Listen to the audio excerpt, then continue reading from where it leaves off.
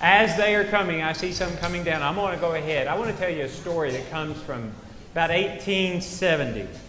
Now, 1870, to give you a little historical context, that was about 5 years after the American Civil War.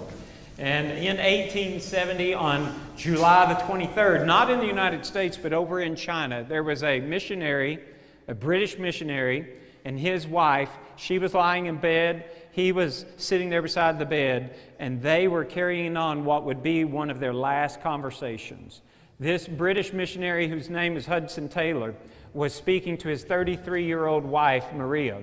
And we have recorded today some of their very last words because he wrote them down for posterity's sake. And this is from a book that he had written. He said, "My darling, are you conscious that you are dying?" And Maria said, "Dying? Do you think so?" And he replied, "Yes, you are going home. You will soon be with Jesus." And Maria said to Hudson, "I am so sorry." And he asked, "You're not sorry to go be with Jesus?" And she explained, "Oh no, it's not that. You know, darling, that for the 10 years past, there has not been a cloud between me and my Savior." Now, you remember that. She says, for the past 10 years, there has not been a cloud between me and my Savior.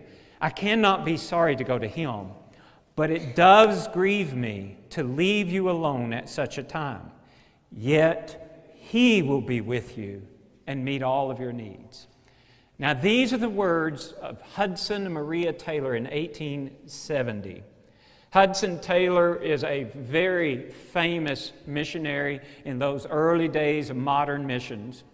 And when he spoke these words to his dying wife, he was speaking to a woman who was not unfamiliar with grief.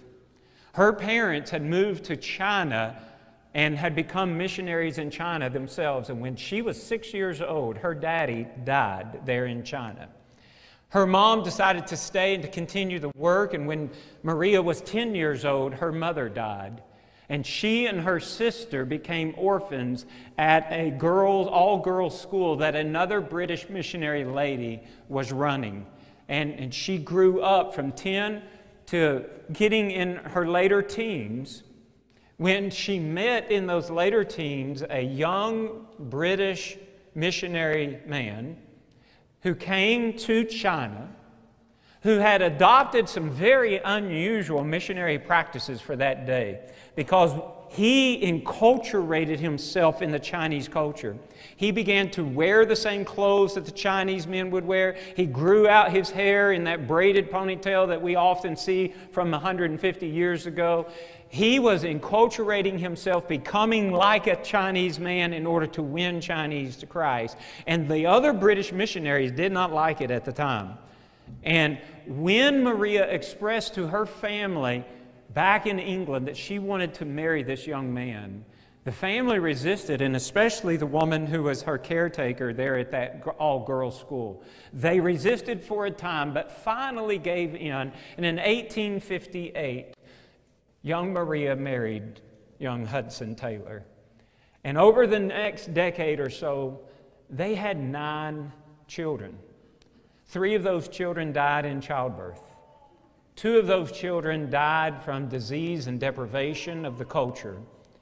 And now Hudson is sitting beside his wife, who is about to die as well. Maria knew grief. And yet, listen, she said, "Not a day has gone by with a cloud between me and my Savior."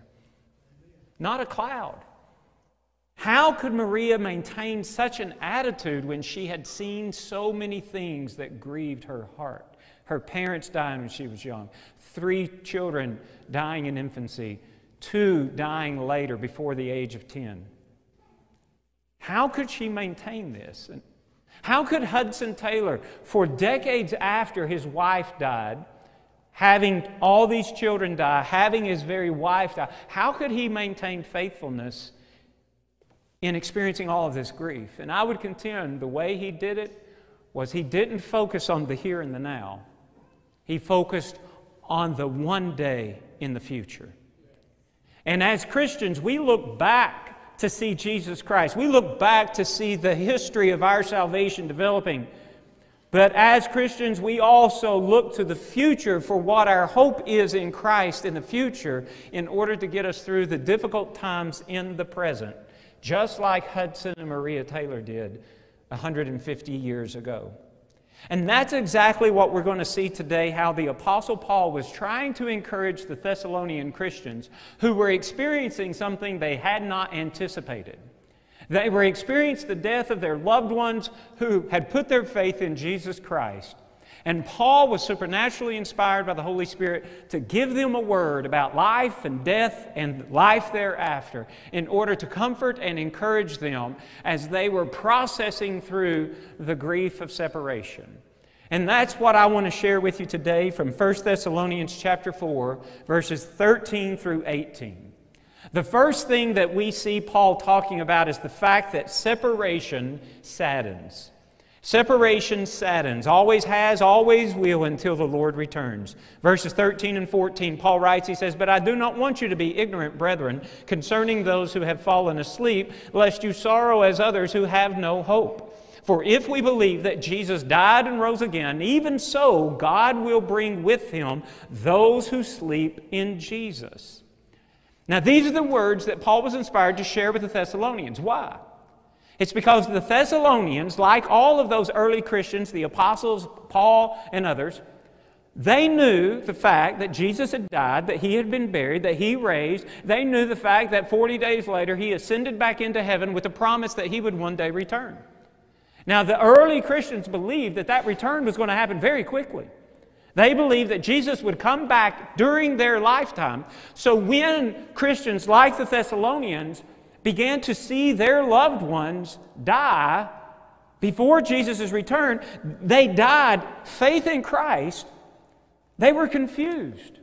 I thought Jesus was going to come back, because they believed that they would not experience death before His return. Now, we know in hindsight every one of them did. But they didn't know it, and when people they cared about died, they were confused. And folks, the world has always been confused concerning this subject of death from the moment it entered into the world with Adam and Eve's first sin until all the way to our day. The world has always been confused about death. The world has been trying to figure out this thing called death, and the world, I believe, has been demonically influenced in such ways that it has created all kinds of false understandings about life and death and life thereafter. For instance, in the ancient world, we see that in certain parts of the world, this whole concept of reincarnation developed. The idea that I will live my life for these short, 50, 60, 70 years, and then when I die, somehow supernaturally I'm going to be reincarnated into some other kind of flesh, like a cow or a pig, a rabbit. And they, in this reincarnated state, understood that the relationships I had when I was a human will not be the kind of relationships I will have when I am reincarnated. Now, this is something that has ancient origins, and I think demonically created in people's minds. But there's also other kinds of wrong views about death. There are people who believe that when a person dies, that their spirit, and they see the spirit as sort of impersonal, doesn't have personality, doesn't have consciousness. They just believe that their spirits sort of float off into the Netherlands. The Romans had this kind of concept of the Elysian fields, where when one died, and if one had been enculturated in the mystery religions, then their spirits would just sort of float out there into nothingness and exist in this spiritual, impersonal condition. But then there were also people in the ancient world that believed that when a person died, game done. That when they died, there was nothing else, that their whole being was annihilated and done. So there were a lot of wrong thoughts about death that I believe that the demons and Satan himself influenced people to develop through the centuries. And folks, all of these same wrong thinking about death still persists today. In India, the majority religion believes still in reincarnation. In Japan, you've got religions like Shintoism that believes that the ancestors, their spirits go off into that netherland, and there isn't any chance in the future to have the same kind of relationship they had now. And in America and Europe, it's secular atheism. It's the belief that when a person dies, that they are dead and there is no longer consciousness that that person will ever feel. Now this secular atheistic view of life after death, that there is no life, that's the one we're facing mostly when we are engaging people. For instance, probably one of the guys of the 20th century and beginning of 21st century who is reputed to be one of the smartest men in history, his name was Stephen Hawking. He was a British cosmologist. He believed that he could figure out with his own brain power the origins of all things that exist. He contemplated where all things were going to the point where they may no longer exist. And we know he contemplated the issues of life and death. In fact, he contemplated it so much, it's probably because death was an ever-present reality that he anticipated. You see, Stephen Hawking, for almost 50 years, suffered with ALS. You all know ALS, right? Lou Gehrig's disease. And for almost 50 years, his body just continued to just shrivel up. So he knew he could die at any time. And he spoke about life and death. For instance, in one article I read this week, he said, "I have lived with the prospect of an early death for the last 49 years. I'm not afraid of death, but I'm in no hurry to die. I have so much I want to do first." So we know he thought about death, but what did he think about death? In another article I read, this is what he said. He said, "I regard the brain as a computer which will stop working when its components fail. There is no heaven or afterlife for broken down computers. That is a fairy story for people afraid of the dark." So we see what the reputed smartest of smart man in the 20th century and one of the smartest in all of human history, you see how he bought into the wrong view of death that the world has been promulgating for centuries. But see, we see this over and over in our culture in America. I was reading other articles this week, and one article I read, an atheist said, "I have always felt that when I die, I am dead and gone. My conscious life will end, my interaction with others will end, and I will be simply gone." Another atheist sadly writes, "I think that when I die, I'll cease to exist. I'll probably be sad to die, and I'd hate to think that I was about to die anytime soon. I'm still glad, in principle, that someday life will cease."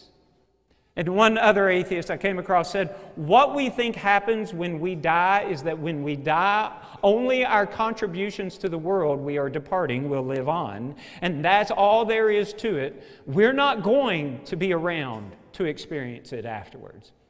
Now, I don't know about you, but when I read these atheists' view of death and the finality and that's it, that just breaks my heart. If that was true, there would be no hope in this life. I mean, we would all, like Stephen Hawking, we would all be just anxiously awaiting death, unable to enjoy the present, as so many people in the world do today. And yet, Paul was inspired by the Holy Spirit to write comforting words to the Thessalonian Christians to say, no, these worldviews are wrong. You need to understand. Yes, death saddens, but we have hope in Christ. And that's the two things I want you to know. On your handouts you have this morning, the first thing is that the world sorrows with no hope, just like Stephen Hawking.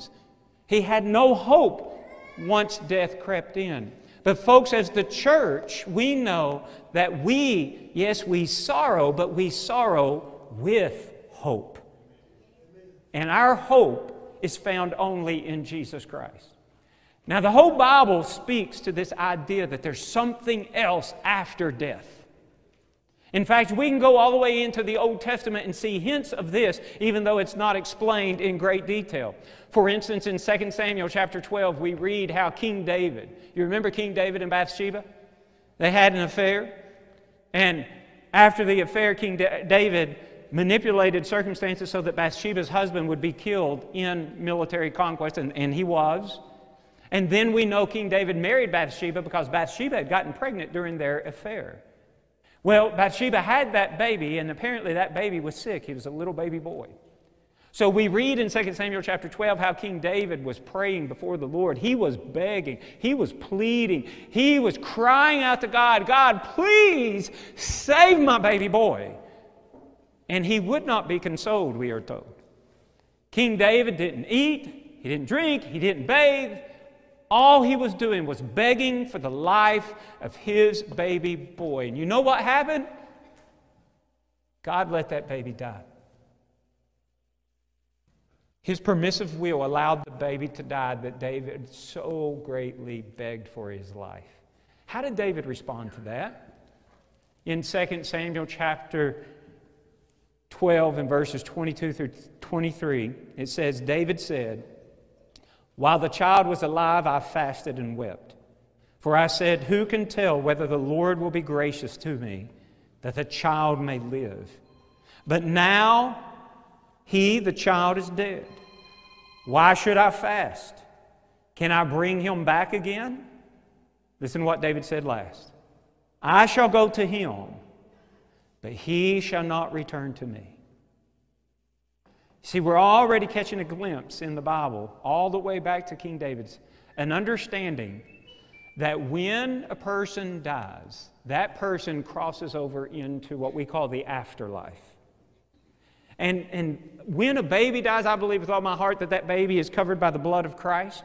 I believe that King David's baby was covered by the blood of Christ, looking forward to Christ's sacrifice. Babies today who die are covered by the blood of Christ, looking back to Christ and His sacrifice. So I believe that baby went to be in the presence of the Lord, and David did as well. Because David said, my son will not come back to me in this life. You don't come back. But he said, I will go to him. He understood there's life after death. And all will cross over. And those who cross under the grace of God, they will be reunited with others who cross over with the grace of God.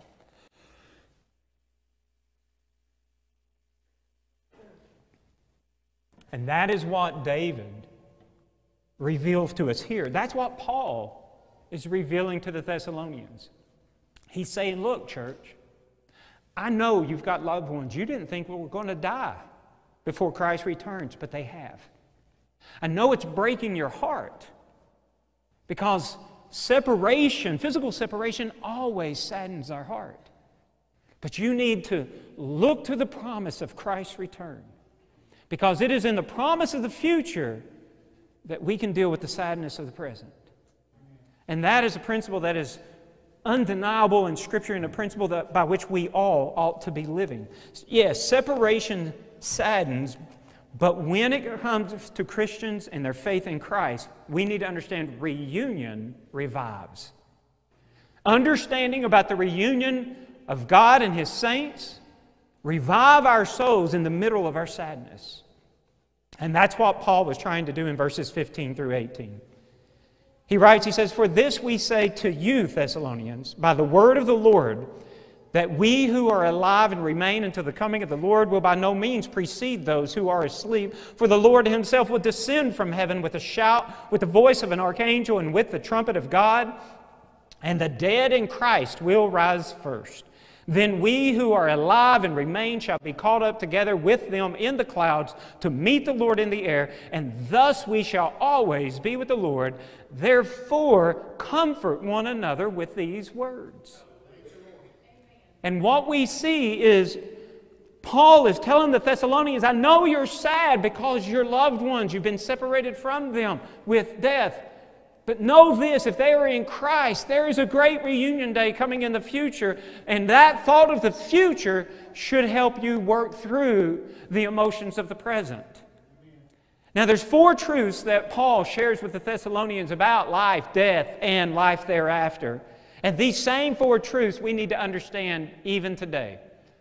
First of all, I want you to see that reunion requires a rift. A rift, a ripping apart, a separating. And notice in verse 15, Paul writes, he says, we who are alive and remain. Now, the we here he's talking about is he and the Thessalonians. They are still alive, but there are some who have died and gone on. He's saying, we are alive and we remain here on this side of eternity, but I recognize you've got loved ones who have gone on to the other side of eternity. We have been ripped apart from our loved ones who have died in Christ. And Paul's acknowledging that. And folks, today we still experience relational rifts because we live in a sin-fallen world. Now, the ultimate rift, I would contend, is death. And that's what Paul was literally dealing with the Thessalonians. But there are a lot of lesser rifts that we deal with that really prepare our heart that there's a really big one coming in the future, which is death. Now, some of these smaller, lesser rifts, sometimes it may be people moving away to another part of the country or another part of the world, and the physical separation between you and those people you love, it is a separation that saddens your heart, even though it's not the rifting apart of death.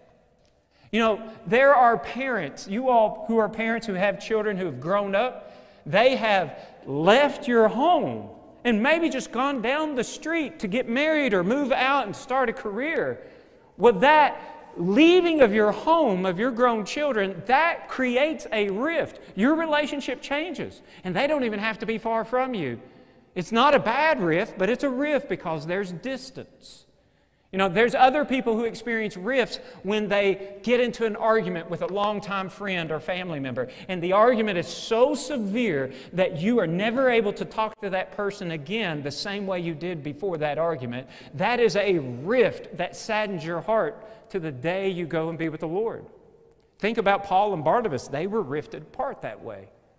Or there are people, and this one is sad to watch, there are family members who look at their aging parents or grandparents who are starting to slide into dementia or other mental diseases, and they have to watch their loved one forget their name, forget all of the experiences that they once had with them. Now, they're not physically separated from them like the others, but they are mentally separated, and that rift saddens. Now, every one of us in life, I look at the young people, you may be thinking, I don't know what he's talking about. You will. You live long enough. Most of you that I'm looking at who are a little bit older, you've already experienced a lot of these. Why? Because in a sin-fallen world, we are rifted away from people we love in a variety of ways.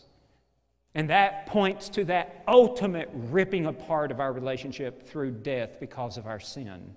So the first thing Paul is reminding these Thessalonians is that, yes, we are still alive here and we remain while our loved ones have gone on into eternity. And that saddens us. But in the moment of this rift, Paul says, but there's a reunion coming in the future. And this reunion expects a return. That's the second truth that Paul is sharing with them. Verse 16, for the Lord himself will descend from heaven with a shout, with the voice of an archangel, and with the trumpet of God. Now, as New Testament Christians, we know this is the return of Jesus Christ. Paul and the Thessalonians anticipated this in their life, but it didn't happen. Do you anticipate it in your life? I anticipate that Jesus will come back. I think it's more likely to happen now than ever when I look at technology and I see prophecy and I'm like, this prophecy could be fulfilled today because of the technology we have that has never been known in human history. I think Christ will return in my lifetime. I may be wrong, but I think He will. And it is this promise of return that causes me, when I have rifts in my relationships, it causes me hope. Remember, the world sorrows with no hope. I sorrow at the separation with people I love, but I sorrow with hope because there is a return that Christ is going to have someday. You see, when we feel the separation, the sting of separation, but we know there's hope of reunion, of return, it makes the sting a little less harsh. For instance, it was almost 9 years ago when Becky, myself, Adam, and Nathaniel, last weekend of December 2013, we gathered with you all here in this sanctuary for our first worship service together where I became your new pastor. It was a glorious day. I remember songs that were sung. I remember the atmosphere of everybody here. And it was a glorious day for us. But you know what? I had a mother and a father and a daughter back in Kentucky. It was not such a glorious day for them, because they knew that that was the first worship service in a long, long time, and the first of many more that Becky and I and the boys would not be worshiping our Lord together with them. You know, when one group celebrates relationally, another group is saddened. That's the rift of relationships in this world. But my parents and my daughter were not so saddened that they despaired, because they knew it wouldn't be long until Becky and I and the boys would come back up and we were going to visit them. And it was the hope of our going back up there, as we have done many times throughout the past almost 9 years, that kept them motivated not to sink into despair, but to be excited. Rifts happen, but the return, the reunion, that keeps us motivated.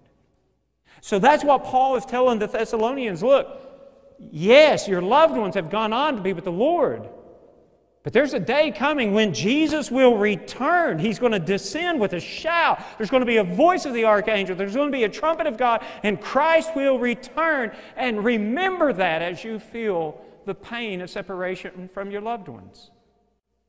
So what's going to initiate this return?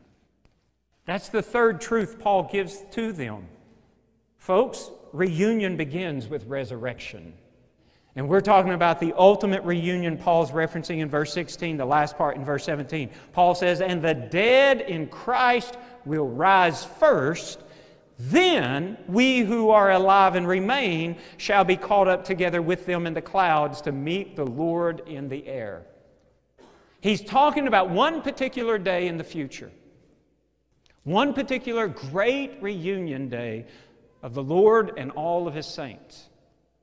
Now we know from Scripture that when we have someone who dies in Christ, that to be absent from the body is to be present with the Lord. That loved one who dies, faith in Christ, goes on and in that moment enters into the presence of Jesus. Now they enter into the presence in a spiritual condition.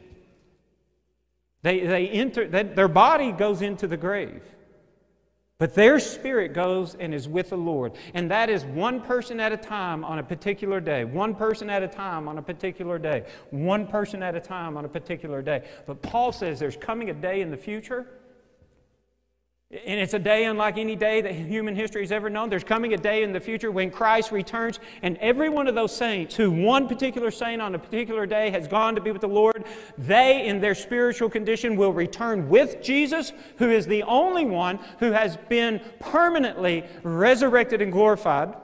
But those who have died, they will return in spirit on this particular day. And as 16 says, they will receive their new, resurrected, glorified bodies together. And forever and ever, they will be with Jesus in that resurrected condition. And Paul said that's a day unlike any day we've ever seen up to this point. And then secondly, in verse 17, he says, and it's not just for the spirits of the saints who've gone on before, but also that last generation left here on earth, they too, they're not going to be resurrected in the same way. They're going to be resurrected, glorified body, but they're going to be rapture resurrected. And they're going to receive that glorified body at the just moments, in the blink of an eye after the saints who return in that spirit form. And all together, all believers from the moment that history began to that moment of resurrection and rapture, they all will come together with the Lord in that glorified condition. And he's like, there's nothing in history that has ever been or ever will be like that day. And he's telling the Thessalonians, you remember this, because Jesus' return will begin with resurrection, and then it leads to the fourth truth, and that is that reunion culminates with restoration. In verse 17, he says, and thus we shall always be with the Lord. Now, I like that word always. Always be with the Lord. You know, we're not with the Lord in that way right now. The Apostle Paul in another letter says, it's as though we see through a glass darkly. You might say it's as though we see a bathroom mirror steamed over. You can just see the shape of a silhouette. We can see aspects of God, but we can't see Him face to face. He's saying, once this day happens, then we will forever and always be with the Lord face to face. Glorified condition and all. And that is the moment of restoration. And Paul is telling the Thessalonians, I know your heart is breaking because of your loved ones who have died. The only way you're going to focus rightly and keep serving and worshiping the Lord is if you keep your eyes on what Jesus is going to do in the future. That makes the present bearable, and we move forward. And I know every one of us in this room have experienced some of those lesser separations. And many of us have experienced that greatest separation of death. Some of you have had friends and family move away. Some of you have had children move out of your house. Some of you have had arguments with people you love dearly and it has never been the same. Some of you have family members who can't even remember who you are. All of us are going to experience the sadness of separation. But it is the hope of that great reunion day in the future that moves us toward the future. I told you a few minutes ago, Christians, we're an odd lot. The Jews only looked to the past and they found their purpose in their past. Progressives today in America only look to the future and future of this physical world only.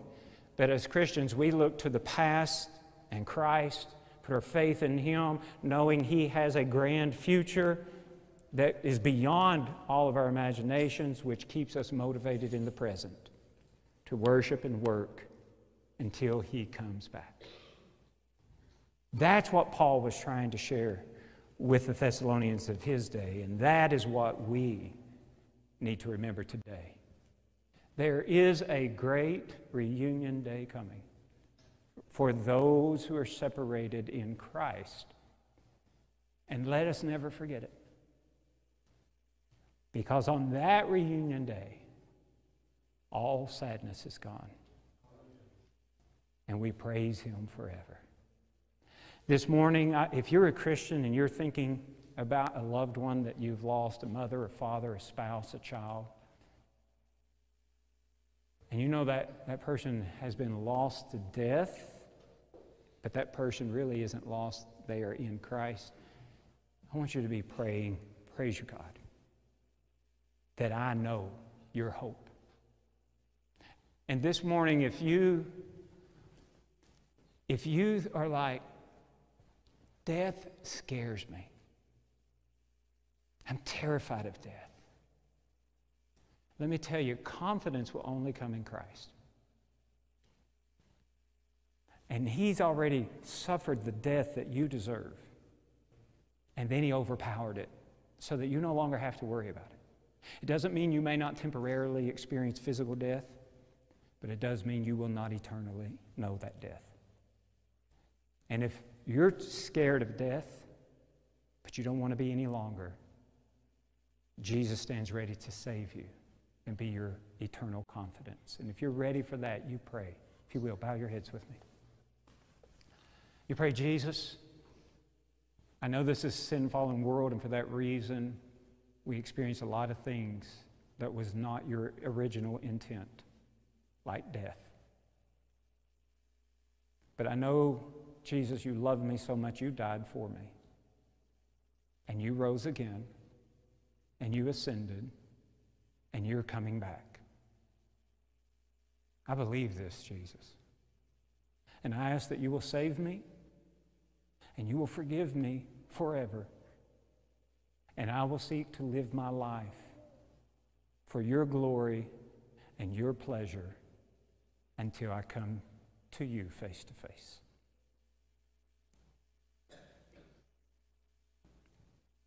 And it's not that you pray something, specific like I just said, but it's that you understand the truth and you're asking Jesus, you're my only hope, please save me. So, Father, this morning, as we look to the words that Paul shared with the Thessalonians, and we look to your Son who one day will return, our hope is in him and him alone. I pray that you will encourage us as believers, you will convict us if we're not believers, and that we will all come to that place of unity in Christ today before we leave this room, and that we will be prepared for that great reunion day in the future. For your honor, your glory, your pleasure. That is a great reunion day that we anticipate, is it not? You know, in life, there's a lot of sad moments, and there's a lot of happy moments. And sometimes happy moments create sadness and things like that. But our hope in Christ is when we all get together. And we not only, would that be a great day when we see Jesus face to face, but we get to see the saints of all ages face to face for the first time in our lives. And that keeps us motivated. You know, many of you know, I'd say not many of you don't know now, but I want to share a letter that I've written so that I get it all out. I want to begin by saying that I believe I am one of the most blessed men I know. I have been blessed by God to have wonderful parents, the most beautiful and incredible wife, 3 great children, along with a great son-in-law and daughter-in-law, and maybe best of all, 3 grandsons, 1 granddaughter on the way, and 2 grandbabies in heaven that I'll see one day.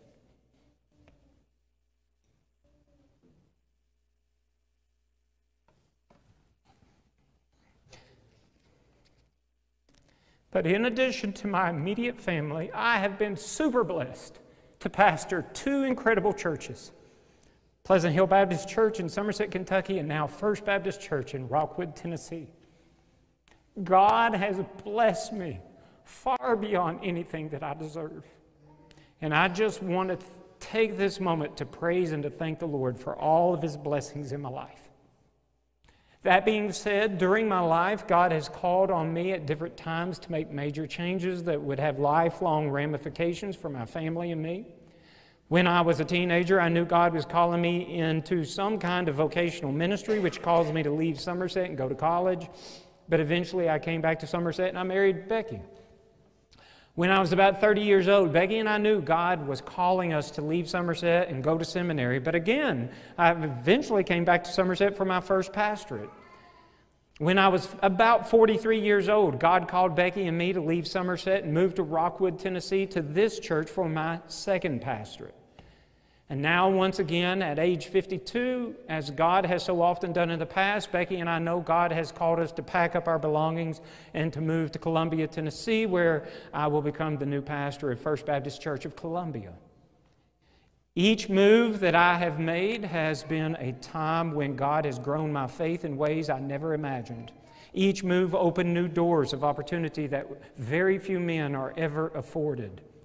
When God moved my family to Rockwood nearly 9 years ago, we knew no one. But this church welcomed us.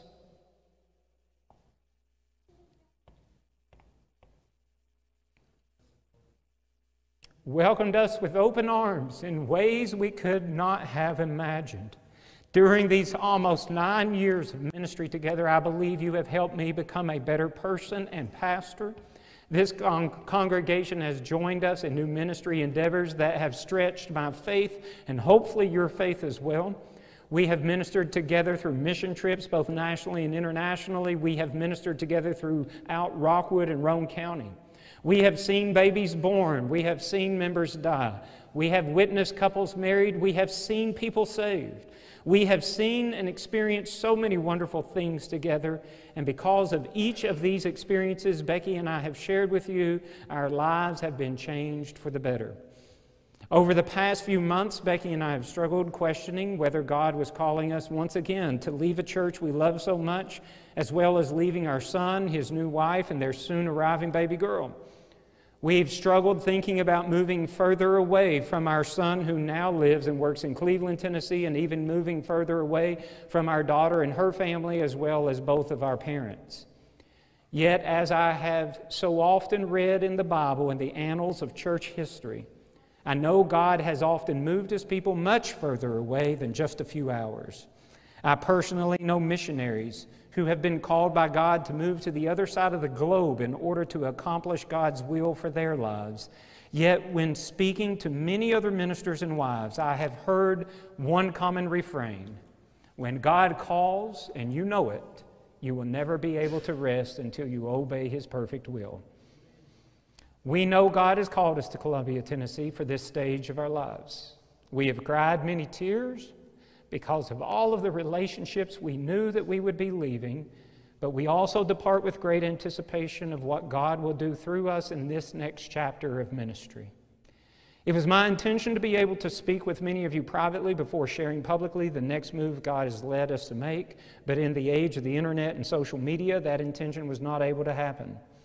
I know some of you have expressed hurt feelings over the way that you heard about our departure. Just know this: I have been as disappointed in the way the news spread as many of you have been. I am sorry for any disappointment our news has caused. It was never our intention for it to spread as it did, but sometimes things happen which is simply out of our control. Under these circumstances, and with only 2 weeks for Becky and me to move, the deacons and I have agreed that it may be best for my public resignation today to be effective immediately. This means that this will be my last worship service as pastor of First Baptist Rockwood. We will be around for a few days as we pack and move, and certainly we will be back in town on a regular basis, seeing our future granddaughter. So I am sure many of our paths will cross quite frequently.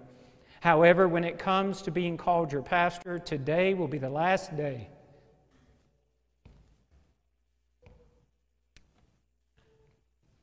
Today will be the last day that I am privileged to hold that title. Becky and I will be praying for this church for the rest of our lives. And I ask that you be praying for us as we embark on this new work of ministry. Words cannot adequately explain the joy that it has been to get to know you, love you, and have the privilege of serving alongside of each and every one of you for the glory of God. Just hear me when I say, Becky and I we will forever love each and every one of you. May God bless you all, and amen.